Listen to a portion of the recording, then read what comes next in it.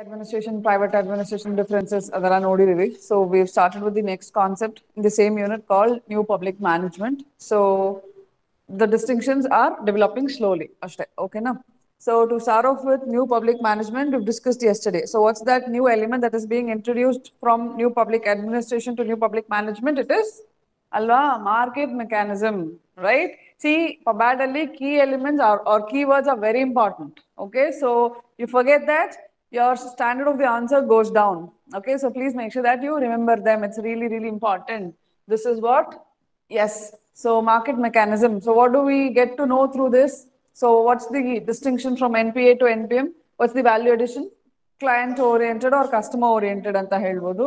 So see, to be andre, like yesterday we were not really convinced about client and customer distinction, right? So see here, when I say in the NPA, the people are considered as clients. It's mostly like, who are clients? Basically, who are clients? Anybody who is recurring to a business and who seeks the professional services from one particular organization, he or she is called as a client. Okay, so now it is mostly from business to business. Okay, when it is customer, no, it need not necessarily be a professional service. It can be any common goods and services that we resort to purchase for consumption purpose.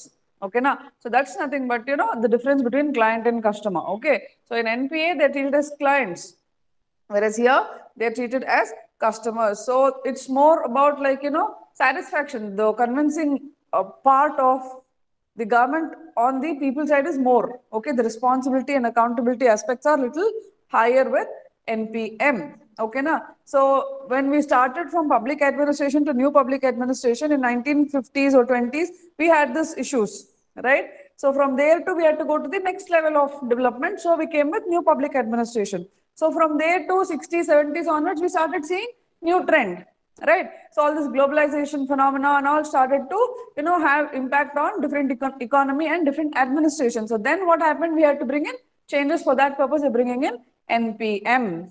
Okay, na? Yes. Are you understanding the evolution structure? Madhya, you will see certain terminologies like, closed economy and Weber's bureaucratic theory. Okay, and Hawthorne studies. So those are the things that are little technical, and they are very much specific to PubAd discipline. Okay, na? So those things, if you come across in your notes, please make sure that you Google it and figure out what it is. Okay, na? When we are discussing in the class, I'll definitely make sure that they are being discussed. But otherwise, some term that you do not know and is being mentioned in your copy, you should definitely read them. Further reading is important, because they'll simply tell. Andre, like when we do our organizations theory, the next unit and all, you'll understand that certain theories are little contradictory to Max Weber's theory of bureaucracy. Okay, na? So it is just one statement in one of the theories. We are going to see 6 theories, and in one of the theory they say that this is contradicting to Weber's bureaucratic theory. If you do not know who is this Max Weber, and if you do not know, like, what is bureaucratic theory, then, you don't tend to understand the contradiction that they are coming up with. You get it? Yes. And also, we do not have, see, first of all, in public administration, thinkers anta one area ide. You know that? Public administrative thinkers. So who are these thinkers? They are like, very, famous people for establishing theories. Okay, na? Like we have different phenomena in public administration also, right? So principles of organization, principles of behavioral management, motivation, what motivates employees. So a lot of control mechanism. Okay, there is a whole lot of thing in public administration. So each one of the thinker has given a theory in each one of the disciplines inside the subject in itself. Okay, na? So now we are not having that part in our syllabus. We do not have administrative thinkers in our syllabus. Therefore, we are not going to read them. But however, it cannot, be certainly told that those thinkers' contributions or information may not be helpful for your exam. If not, like, deeply understanding the theory, analyzing the theory, at least basic knowledge about some important theories are required. Got it? Yes. So why I say this is, one more way to make your answer little more, appealing is getting to know about some thinkers. Ivaga Elton Mayo, okay? very famous thinker. Okay, Max Weber, a very famous guy again. Okay, so Frederick Taylor, okay, another important person. Okay, Herbert Simon, like given hell lot of things. Okay, so now as and when you move ahead with your syllabus, when you hear of these names and you hear some theory as such, please go back and refer to what this person's theory talks about. Okay, and also, like, these thinkers have not propagated too many theories. It's not like, there is one person and he's given like 100 theories. No, one person is very much famous for maximum one or two theories. So please make sure that you get some information about those thinkers and their ideology. Okay, na? And that will definitely help you in understanding the other things very easily. Got it? Yes. So as and when we move ahead, if required, I will discuss in the class. But if not, please make sure you do it as your homework. Yes. So this is about our NPM. So now this is one diagrammatic representation of our new public management. So what does it say? Empowerment of citizen, decentralization, freedom of choice. This is citizen-centric developments. Okay. And then managerial support service, secure better service to the citizens, and managerialism. So this is at the end of management development. What management can do to make NPM more effective. Then restructuring of government organization, cost cutting, and facilitates income growth. So this is on the structural and financial developments. Okay, structural and financial developments. And this one, efficiency, economy, effectiveness. So these are the objectives of NPM. See, actually, if you look at the components of this diagram, what you understand? Do you correlate between the four things here? Not really. You cannot draw much of correlation between each one of the components here, but then, you still can represent this as a, what do I say? Like a, flow chart of what this NPM is talking in total about. Okay, so why I brought this up is there is no clear-cut segregation, but despite that, this can be a diagram in your answers. Okay, so this is like a lead for you to develop anything into a diagram. Yeah, so now let's take a distinction between what is NPA and NPM. Okay, so now we know like 2-3 points, standard points. Okay. So now firstly, the point of reference is not given here, but then, we start developing them. Okay, so first one, how the citizens are treated here. Okay, so where citizens are treated as client under NPA, they are treated as customers under the NPM, right?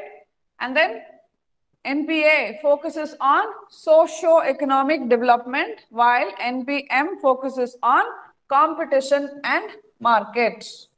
Okay, market-led development, it talks more about. Okay, so what is the difference here? Market-led and socio-economic development here? It need not necessarily be profit-oriented, but activities of the government is run by the forces of market. Okay, so they are not largely, tweaking the expenditure or say the spending style because, they want to develop one particular section of the society. Got it? Yes. Then NPA follows blueprint approach. What is this blueprint approach and learning process approach? So it is predetermined. NPA is like, well planned in advance. It is predetermined, whereas NPM is as you go on learning the new things. Okay, so that's what it means by blueprint approach and learning process approach. So here, bureaucratic empowerment of plan formulation, that is professional public service dedicated to both efficiency and social equity. So one dedicated team will sit down and plan before the policies are going to be in launch. Okay, whereas here people's empowerment in plan, that means empowerment of individual customer to make their own choices. So feedback mechanisms are strong in learning process approach. Okay, feedback mechanism and also the grievance redressal mechanism is strong. Then NPA, state interventionism, NPM is state minimalism. So what is this minimalism? What is the minimal things that they are following? Core laws, that's more important. Okay, you have one basic laws that we spoke about. The similarity part we spoke, so public and private. So the core laws are going to remain the same. Okay, applicability of one particular law or statute for any industry is same.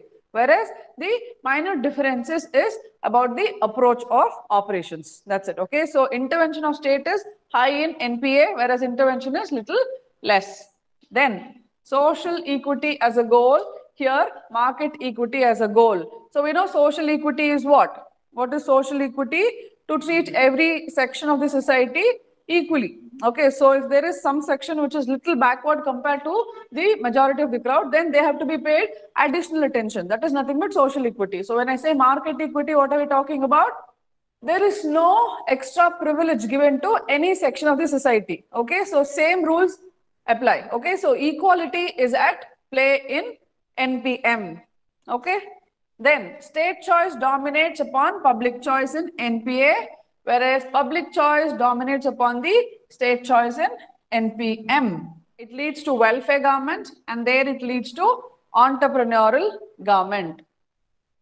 Entrepreneurial is more towards innovation, change and developments. Okay, welfare is more towards giving equal access to everybody. Then values involved are humanistic values such as institution building and professional competence, matters of justice and fairness, broadly under the label of social equity. So look at the values here: individual choice, provision of incentives, use of competition and market as a model for government. So under NPA, it is mostly about, justice and fairness and institutional operational efficiency and professional competence, whereas there how an individual is benefited under the under the structure of government. Okay, that is NPM. This is expenditure oriented, this is revenue oriented, and both are complementary to each other.